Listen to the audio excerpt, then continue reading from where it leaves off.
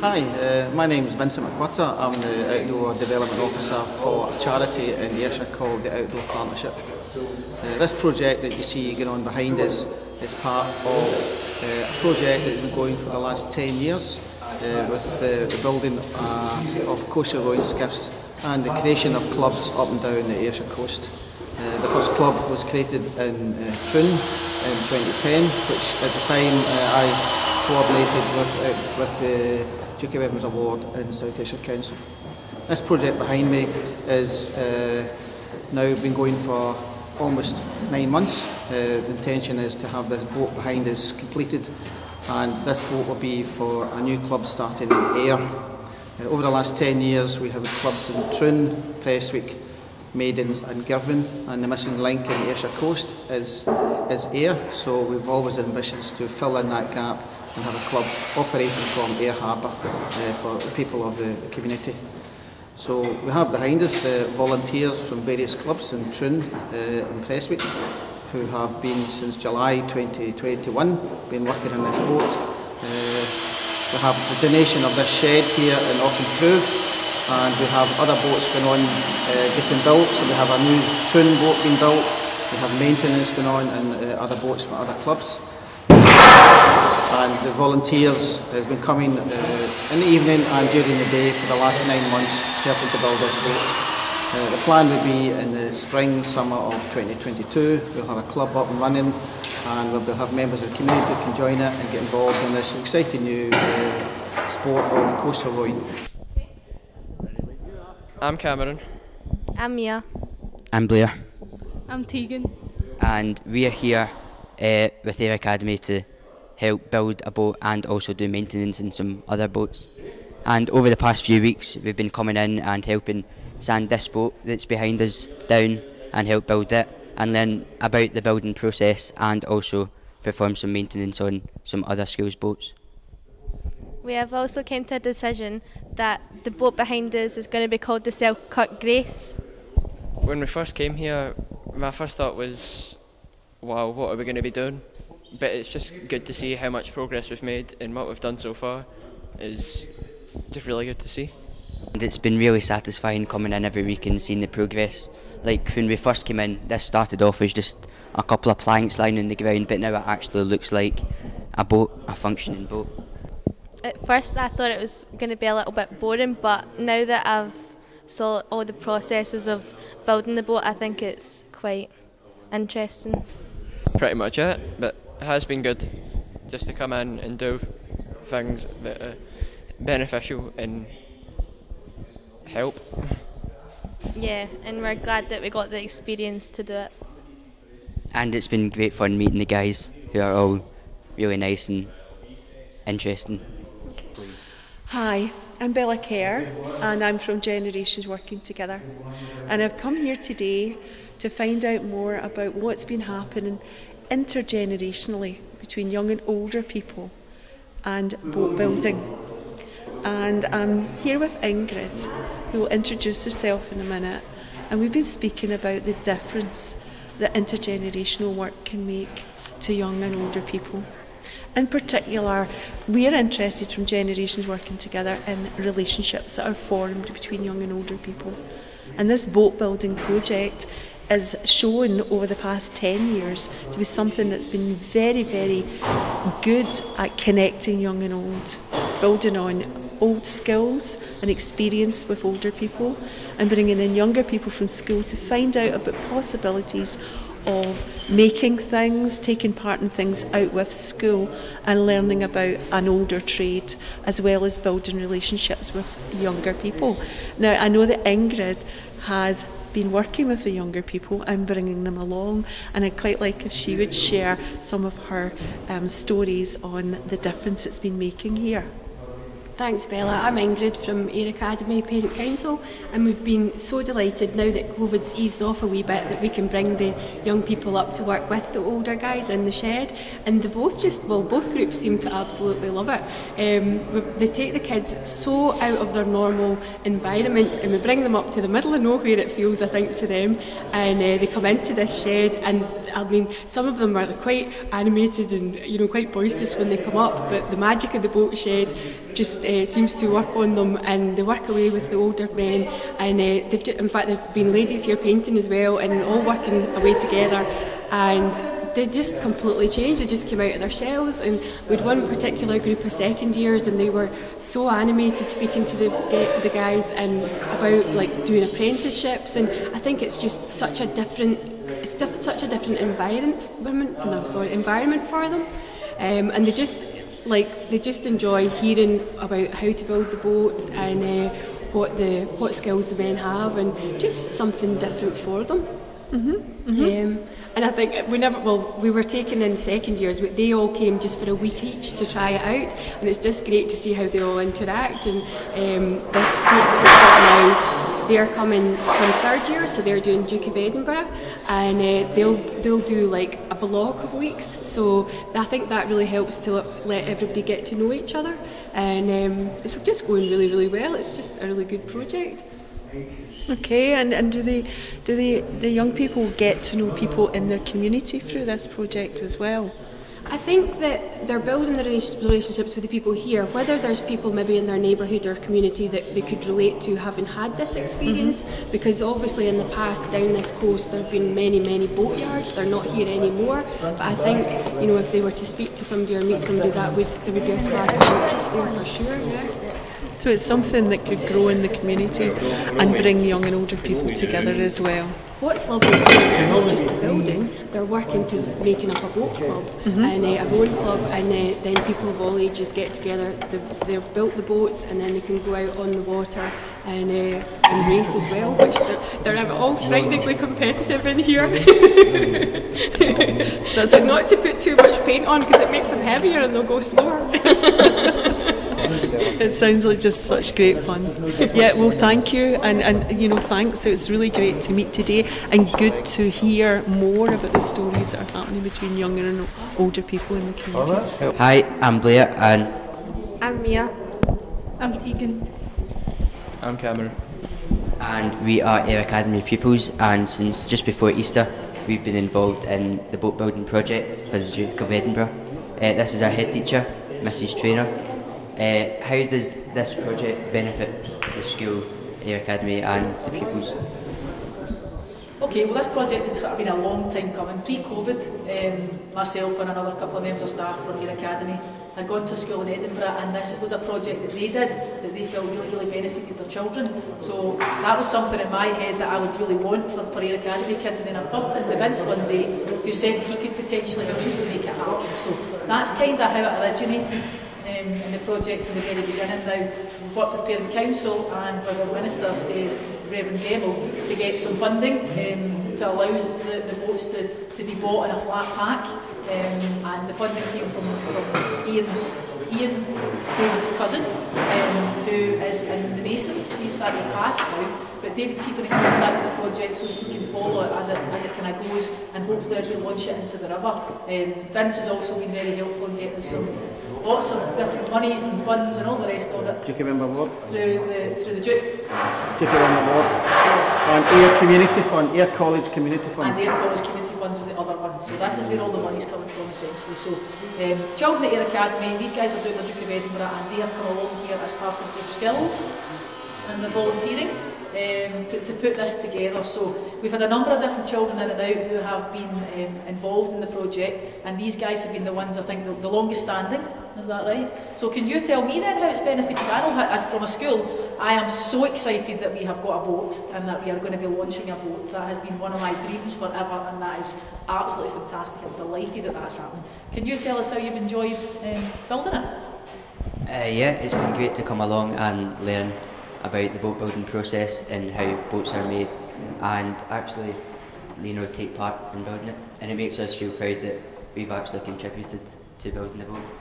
Absolutely. I think a huge shout out as well goes to the volunteers, the gentlemen and the ladies who have given lots and lots of time. Can you tell us how these guys have kept you right? Yeah, they kept us right quite a bit, but they just kept us going with telling us stories over and over again. But yeah, it was really fun to keep going with them. Good stuff. So the boat is obviously almost built. You know, it's looking like a boat, which is looking absolutely super. What are we going to do now, Tegan? What's the next step? Are you guys going to get some lessons? Maybe Vince, maybe you can join us and tell us about what's next, Vince. Sure. This is part of a wider project where we've been working on introducing water sports and rowing to the River Ayr. So that's been ongoing for the last 3-4 years, and there's now an after-school club established with Scottish rowing, which is a different type of technique. The next stage of that is to get the boats into the sea, because these are coastal rowing boats. So the plan is to work on creating a club and a venue down near the harbour. We're working closely with the council to re-establish and reuse and repurpose the old dry dock down at Ayr, and that could be the base for getting these boats launched and introducing coastal rowing to young people. And we've got the added advantage of having the River Ayr and the water sports up there. So we've got 2 boats, 2 different locations, and a great bunch of adults and volunteers and young people all really look forward to kind of upskilling, learning how to row on the rivers and the sea, and learning a bit about seamanship, and that adds to your boat building skills that you've learned. So a great whole package, and we're not finished yet, there's more to come. Thank you very much. Absolutely. In terms of the skills and working with all the volunteers, and a big shout out goes to Ingrid as well, who has arrived every week and driven the boys and girls backwards and forwards. She's fed them, she's looked after them, and her poor ears have been melted with her chat all the way to school and back every day. So thank you very much to Ingrid for that as well. I think in terms of just kind of skills for life, this project has been absolutely valuable. We are big on giving back to our community, and this is something that has really been a massive community project, so that's been a real benefit for the school. Can you tell me what the boat's going to be called? I know calling the boat a name, giving it a name is a really big thing, isn't it? So can you tell me a wee bit about what the boat's going to be called and why you picked that? We're calling it the Selkirk Grace. Now, this was Blair and Mia's idea, as they came up with it apparently from the Selkirk Grace written in the school canteen, which I think is quite nice. The challenge for coming up with the name of the boat was to name it after Robert Burns, something to do with Robert Burns, so Selkirk Grace just fits perfectly. Absolutely, totally agree. Really like that idea.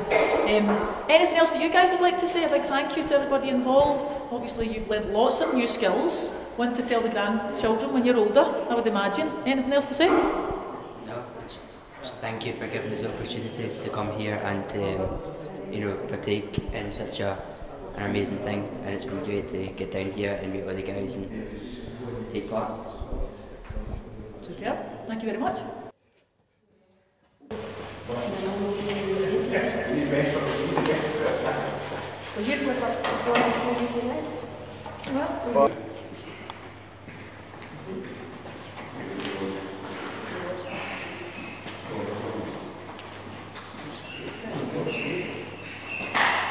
Too close to the action here. Good. Screwed one on there. Screwed one on the last. They come through. Next. Okay.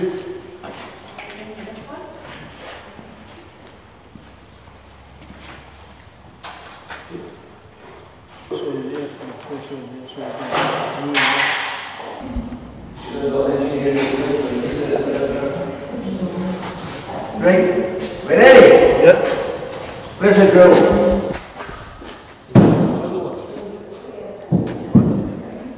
That way. That's you. That's it. Hold mark.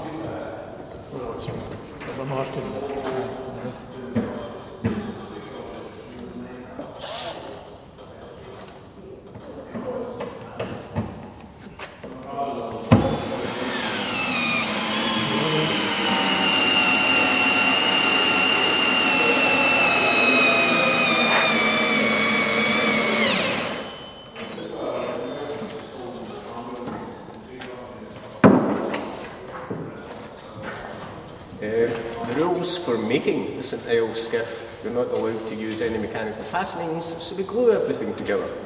To glue everything together, we use epoxy. It's a 2-stage epoxy comprising the epoxy and the hardener.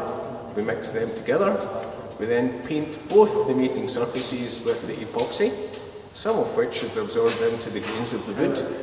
And then later on, although not too much later on, we go over everything again.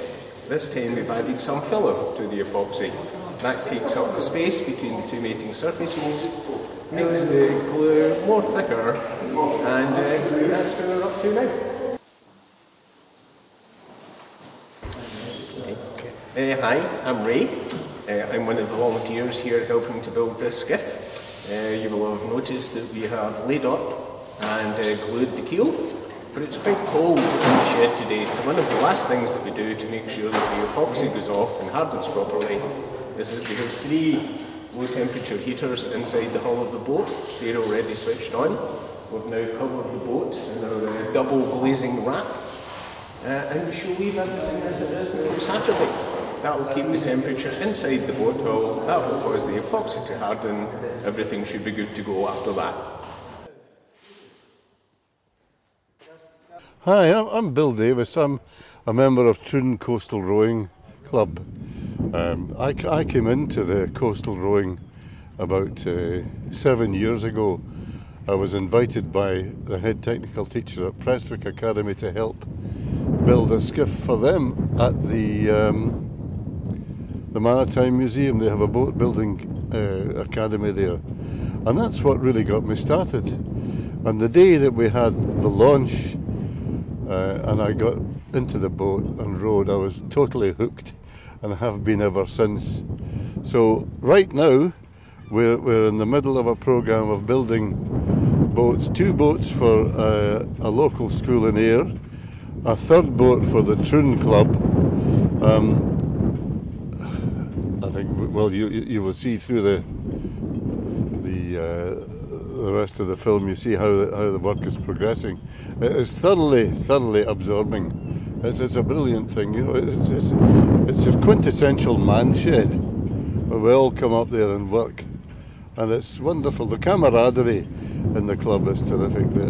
That's the whole sort of thrust of the coastal rowers is the fellowship.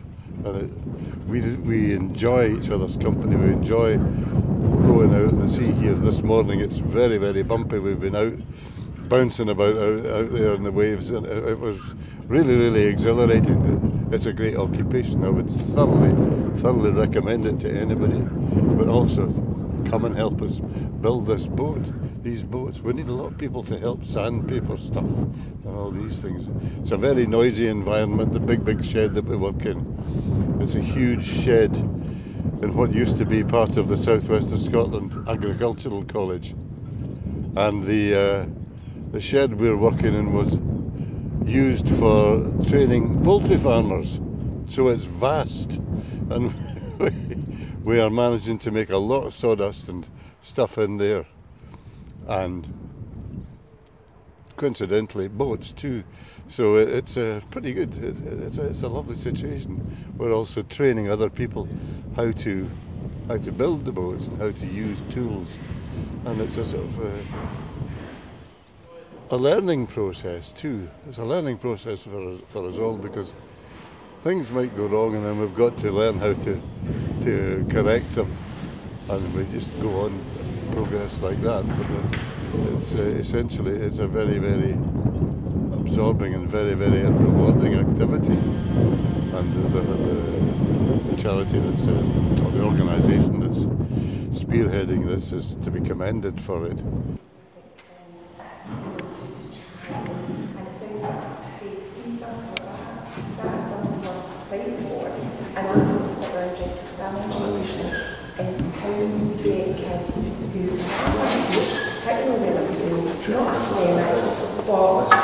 And proper education team is so key.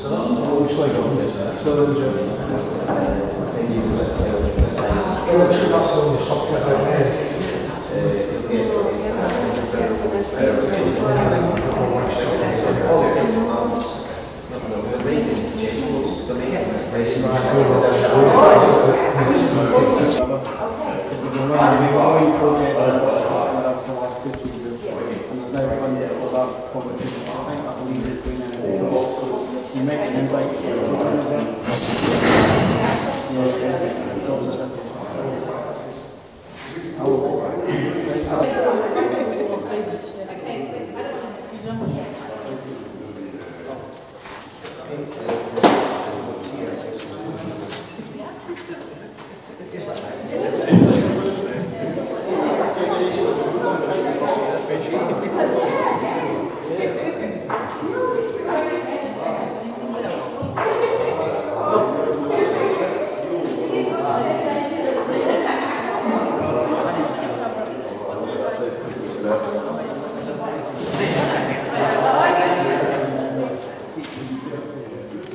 Now at Westminster I joined the Joe Cox Foundation, and that was highlighting the danger of loneliness. It's as dangerous to your health and well-being as diabetes, would you believe? And when we think about loneliness and isolation, we do often think about older people who maybe have lost their partner over time and are stuck at home on their own, and what can we do to involve them? But actually we see loneliness and isolation in every single age group, including young people, including middle-aged people who maybe never got married or are now divorced. We've got more single people in households now than at any time in the past. So loneliness, or the potential for loneliness, is in every single generation. And we have all experienced that to some greater or lesser extent during the pandemic. And we saw the reaction of the community afterwards when events like Wintertainment or the Troon Gala or other events came back after the pandemic. They were absolutely jammed. Because things people had taken for granted for years, they suddenly missed when they were lost. And what we have in addition is within generations, we have families, we have young people, particularly boys, who may have no male role model in their family. They live a long way from their grandparents or their uncles, and maybe their mother's on her own. And so they have no positive male role model to teach them things, or even to challenge them, to react with them, to support them. And I think this intergenerational working, and obviously we're going to hear about the amazing boat project, there's a subtle hint, and the two of them that are parked outside.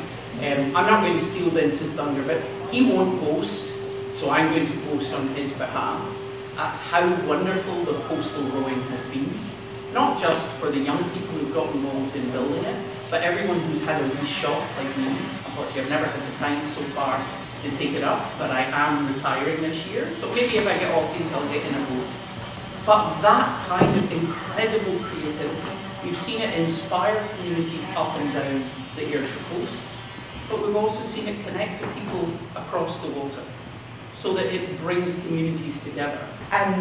The reason that I am here today is because I spoke in a debate in the Scottish Parliament last year, an intergenerational week last year, and I became very, very interested in how do we actually move something that we all know and understand is good, how do we move that from being a nice thing that happens to a really important thing that is within the practice of all of us, and that includes parliamentarians. How do I make sure that we talk in the Parliament about this in a way that crosses all the different sectors? It's about housing, it's about education, it's about health, it's about all the elements of people's everyday life, and the benefits are there to see. So it's important for us to hear the messages from yourself so that we can go back and embed that in the work that we do in Parliament, so that it comes through in all the parts of the services that are out there for people.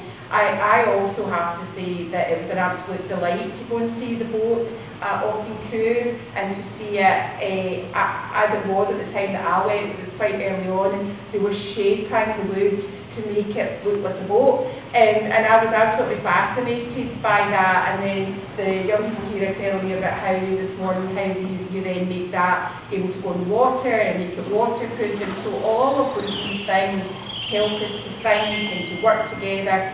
And one of the elements that I took back to the Parliament from that session was around the workplace environment for young people in schools. How do we get that kind of hands-on experience for young people in the classrooms? And a very, very simple message that I took away was that how would you get a boat into school these days?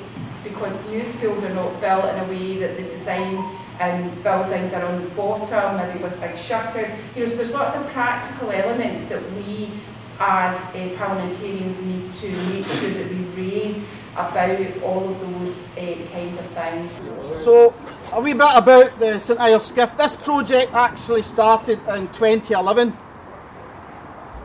with the first boat in Ayrshire being built in Troon.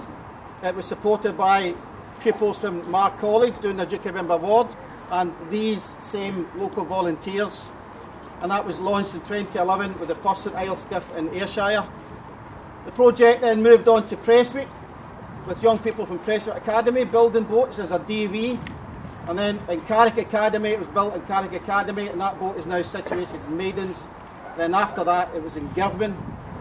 That was built in Girvan Academy with young people and volunteers. So we've now got to a position where we've got the whole of South Ayrshire coast and all our ports and harbours with a St Iles skiff. This boat was started really at the beginning of close to 2020, when we were in the middle of that pandemic, if you all remember that. So on the good times when we could get out, we started this boat in a local shed up at Auchencrew Estate, and for the last 3 years, volunteers here, pupils from Ayr Academy and Ayr College have been coming out of school and coming up to build it. So, and it was finished just about a month ago. So we actually have 2 boats. They were lucky enough to get funded for 2, and that other boat will get launched in June after the exams. So I'd like to invite Catherine. So we have a tradition within the Scottish Coastal Rowing. We use a quaich, we have a nairing ceremony, a wee bit of whisky is poured over the bow of the boat, and I do have iron brew for the young people before anybody gets a bit panicky here. Catherine will name the boat. Thank you, Vince. Thank you. Me again, everyone, I'm afraid. This is not the only reason I came. It is an enormous pleasure. This is such a beautiful skiff. If you haven't had a look, have a good look at her soon. It's my enormous pleasure to name this boat. Are you ready? I'm going to take one corner. Throw it down. The Selkirk Grace. Woo!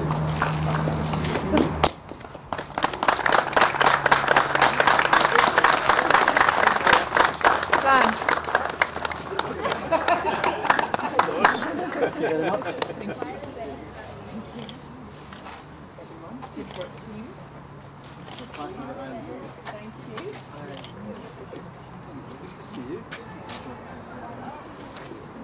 So we'll do that again with the pupils who helped build the boat, but this time, and we'll make sure it's washed out. It's sort of strong fumes.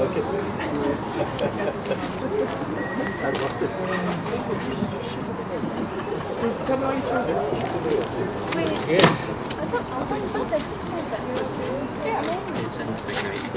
Yeah, so in the canteen's here, and then you've got like this big picture behind it, and it's got Robert Burns like on the wall, and it's got like little quotes or whatever he's wrote his quotes. So that's why,